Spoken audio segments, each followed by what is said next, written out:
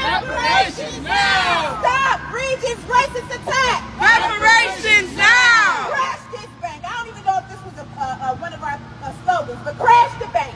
Crash the bank. Crash this bank. Crash this bank. Crash this bank. Crash Regent's bank.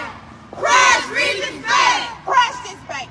And crash any bank that's built on the backs of black people. That's right. Regent's bank thinks that they can take our money, they can take black people's money and use it to create prisons, private prisons, to stuff our brothers in, to stuff our sisters in, to stuff our children in. And then when black people have the nerve, when we have the guts, when we got the good common sense to build African community programs such as the African People's Education and Defense Fund, building programs for the black community, building doula programs, building community spaces, building